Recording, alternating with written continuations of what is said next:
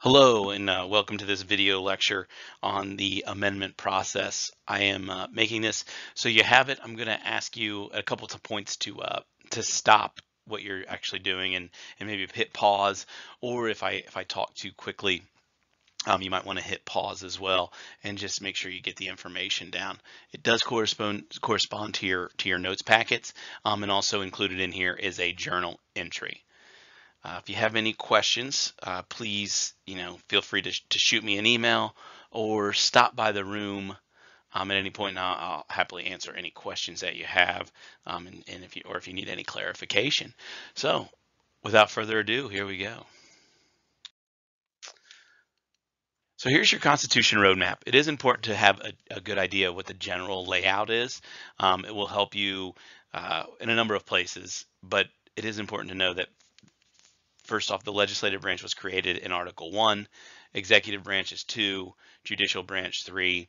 Then we'll get into the state relations as well, particularly when we talk about federalism in the upcoming days. Article 5, amending the Constitution, which is going to be your major important part for today. And then Article 6 is the Supremacy Clause, obviously very important when we get to federalism as well. And then Article 7 talks about ratifying the Constitution. So there's your basic constitutional roadmap and how it's set up and what each of the articles is going to discuss and talk about. So I want you to get out your journals and write today's date at the top there. You can draw a line underneath your journal that we did last time, and then write today's date and begin this. Again, no reason to write down the prompt or the question here at all, because I know what those are. So after I speak here, I'm going to ask you to pause and really reflect on this.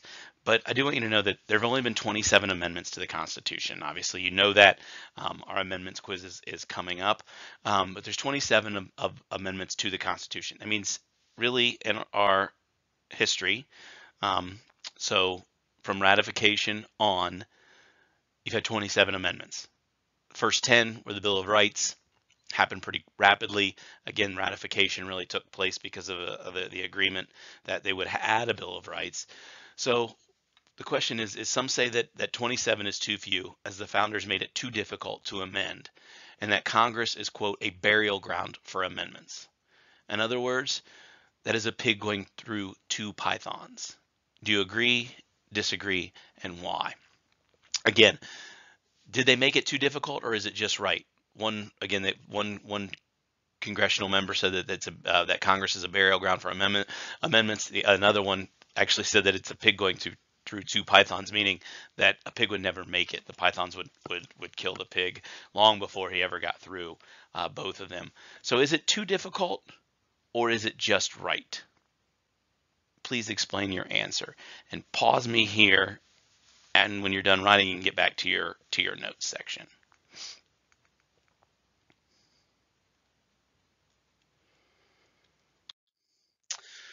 So today's goals. One, there's a lot of information here. We got to get through this amendment process, and it is a lot of information, and we'll cover it pretty quickly, but make sure that you are paying attention. And two, the describing federalism. It's a very, very brief introduction to federalism. We'll cover that over the next couple days in class. I do like this little this picture here to the side, because one, I was told it's not actually real at all, but it still makes me chuckle. So enjoy.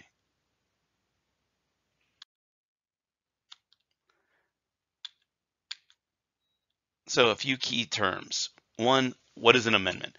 It changes something. In this case, we're talking obviously about the Constitution, but you can amend anything, and it's going to basically change it. Then we have more important words for our purposes for the Constitution, but a formal amendment is a change or addition to the written language of the Constitution. It actually changes the Constitution itself. The wording is changed. Something is changed about it.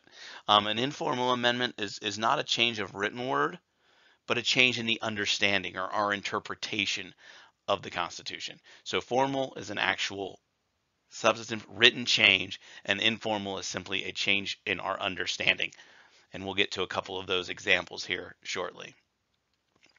A convention, most of you know what this is, simply a meeting called for a specific purpose.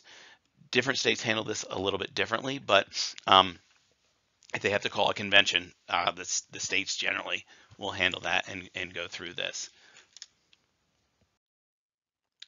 So there's 4 possible ways to amend the Constitution. I'm going to give you the first 2 and the most common 2 at the beginning, and then the other way is the other 2 ways, I should say, is there's a few key things that we will discuss. But the first way is simply proposed by Congress by 2/3 of a vote in both houses. Both houses meaning the House of Reps and the Senate. 2/3 of vote, then they send it, and that can be ratified by 3/4 of the state legislatures. So the state legislatures would get it and vote on it, and if they pass it, it becomes a part of the Constitution.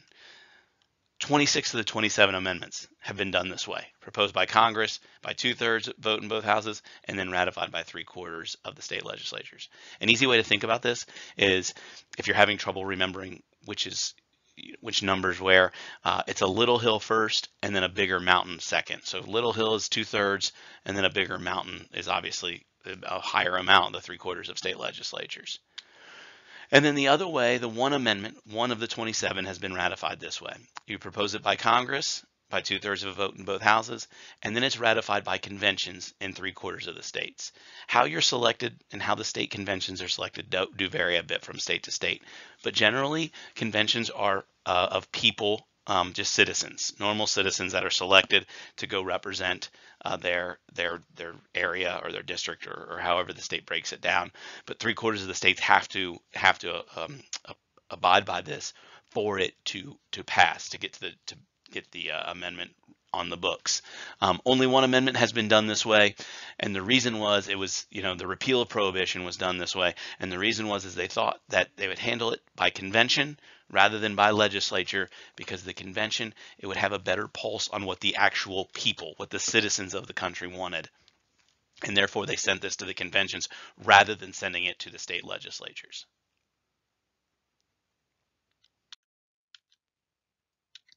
Two other possibilities.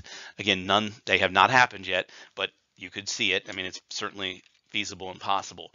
But propose that a national convention, when requested by 2/3 of state legislatures, is one way. And then from there, it would have to be ratified by 3/4 of state legislatures.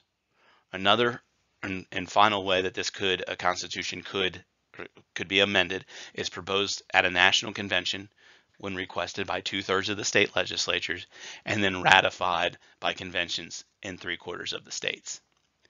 You'll notice here, Congress doesn't play any role in either of these options of the 4. Again, these last 2 that haven't been done, there's no Congress mentioned. And everyone always asks, well, why would they do that?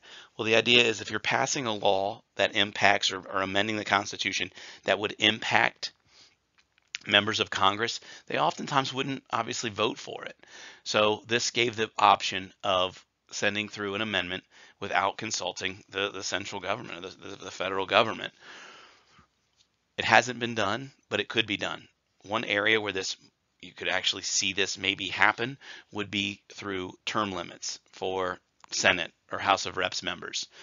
They obviously most likely are not going to favor term limits, because they don't want to work themselves out of a job. So therefore, they're probably not going to pass that. What's one way around it? Proposing in a national convention by state legislatures, and then ratifying it at the state legislature level or by convention level. So that's one area where this would be a possibility.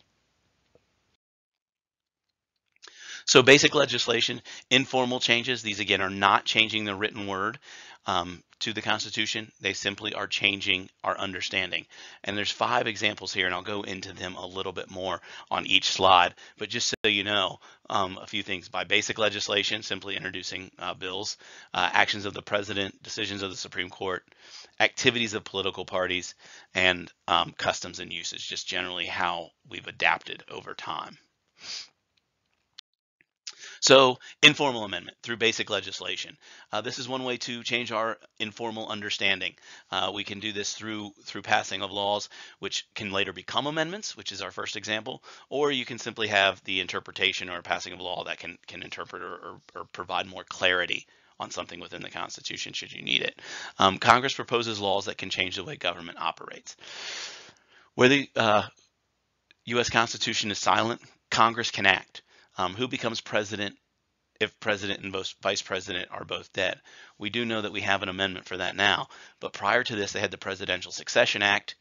Before it was the constitutional amendment was there, and the Presidential Succession Act did lay out who would respond and who would be president should something happen to the president. Congress may also define unclear language, such as areas where the Commerce Clause is there. Again, not a formal change, but an informal change to our understanding of something within the Constitution. Informal amendment, this is by executive agreement. A pact between the president and a leader of a foreign country, for example. An example here is the U.S. President of the United States and the Prime Minister of Canada agree to support each other in a war. This is simply an executive agreement that it's not amending anything within the Constitution, but again, it does change some of the repercussions or certainly the obligations of the United States, but again, it's not part of the formal amendment process. It's considered to be informal.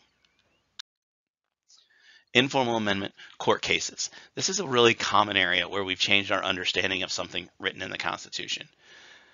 The judicial branch of the government can make decisions in legal cases that change how the government functions. In the case of Marbury versus Madison, the U.S. Supreme Court decided that it could decide when laws proposed by Congress and or enacted by the president are constitutional or unconstitutional. There's a number of court cases that you can point to that have changed our understanding of certain things within the Constitution. It is not, the court cases don't add amendments to the Constitution. They don't change the written or formal wording of the Constitution, but they greatly change our understanding of it and our interpretation of it. A good example, there's a number of these, but a good example was for a long time, same-sex marriage was outlawed in most places or a number of places. The Supreme Court ruled in Obergefell versus Hodges that marriage could be between two parties, and it does not, and it can be same-sex couples, and that marriage is that's a right. That changed our understanding. Didn't change any written words to the Constitution, but it did change Americans' understanding of the Constitution. And political parties. These are all informal because they change so much, and some of the things that have happened, particularly the electoral process and the nomination process, because political parties are not mentioned in the Constitution. And as noted in class, and as we will note again and again, the founders and the framers had a lot of problems with political parties, and they did warn about the trouble with factions. Whether it's the Federalist Papers or Washington's Farewell Address, they do talk a great deal about political parties and what problems they could create. So this is an informal process that's we've kind of interpreted as being part of our Constitution. Our political parties decide how we nominate our candidates, how the caucuses and the primaries are run and the nomination process is run. Political parties also are very active in when presidents and members of Congress make decisions. Political parties direct their influence and tell their membership which way to vote or how to vote on something. It's not uncommon. Again, they're not mentioned. There's no formal amendment process here or formal amendment that happened, but it has changed our understanding of the Constitution. And the last slide, the last informal amendment process or informal changing our understanding of the Constitution is the customs and usage. These are unwritten customs that shape the way government functions. Examples here, one is the Constitution does outline that the president will need help, that there will be assistance from members that they name. We've expanded it. Started originally with basically 3 or 4, some argument there, 3 or 4. But the heads of the 15 executive departments make up the president's cabinet. Well, the most recently created cabinet position is Homeland Security, and that was created in response to 9/11. So it's a fairly new organization that was stood up. But this again is a circle of advisors that are pretty close to the president, not necessarily the closest advisors anymore. I feel like I made a mistake by including it that way. On the slide there, it is a close circle of advisors in some instances, but they are not by any means the closest. The chief of staff and the White House staff would be more trusted by the president. But they knew when they wrote the Constitution that the president would need help. They did not envision, nor does it say anything about the 15 executive departments that make up the president's cabinet. And so those, again, that's informally done for the president to help run the day-to-day activities of the government. Also, another informal or informal change through customs and usage is this idea of senatorial courtesy. By custom, senators from the president's party and the state involved approve presidential nominees, such as federal judges or U.S. Marshals. If Trump wants to put in a federal judge in, say, one of Indiana's federal courts, he would call a senator from Indiana of the same party. So he's a Republican, so he is going to call Todd Young, considered to be the senior senator, who's also a Republican. He will call him and say, Senator Young, what do you think about so-and-so for a federal judgeship? I'd like to nominate him. If Senator Young says yes, that person will go forward with the nomination process. If Senator Young says no, the president will likely withdraw that nomination. If he doesn't withdraw that nomination and it gets to Senate for a vote, the other senators will join forces with Senator Young and not nominate or not allow that nomination to go through. It is called senatorial courtesy. There's a lot of criticism about this from a number of places, but they do feel like the Senate has too much power in this instance, because they basically get to name or nominate and confirm those federal judges. It's usually enough when a president asks. If a senator says no, it's usually enough that they will not nominate that person. That brings us to the end. If you have any questions at all, please certainly shoot me an email or stop by the room and ask any questions that you have. I'm happy to help wherever I can and answer any questions that you may have. Thank you. I hope that you found this somewhat helpful, and I will see you soon. Take care.